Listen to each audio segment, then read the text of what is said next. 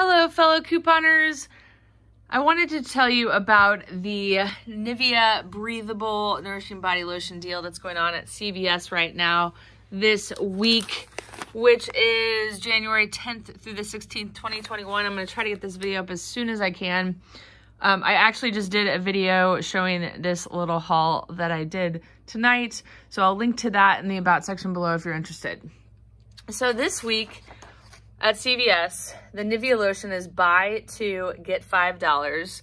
And these Nivea breathable lotions are brand new on the market. So of course they have a high value coupon that is available on coupons.com for save $3.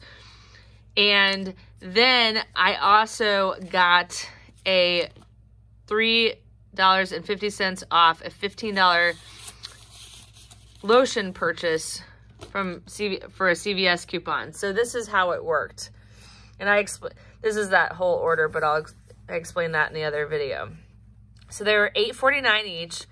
They had the $3 coupons that I talked about.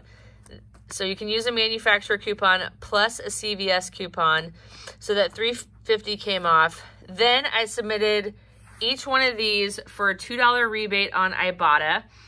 And Ibotta is a couponing app where you can submit receipts, barcodes, etc. I have a video on our YouTube channel explaining about Ibotta if you're interested. And I will get $4 back from that. That adds up into my total on Ibotta.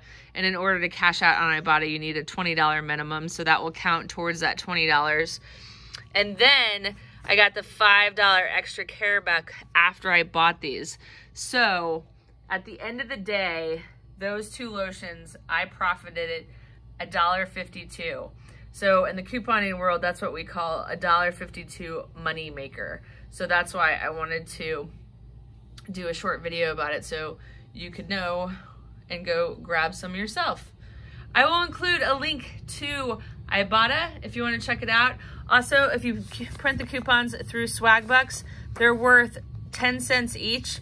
So that would be an additional 20 cents. So I guess it was $1.72 that I made from that.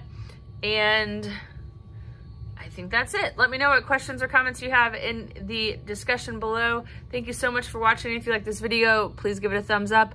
Helps me want to bring you more videos in the future. I'll see you next time.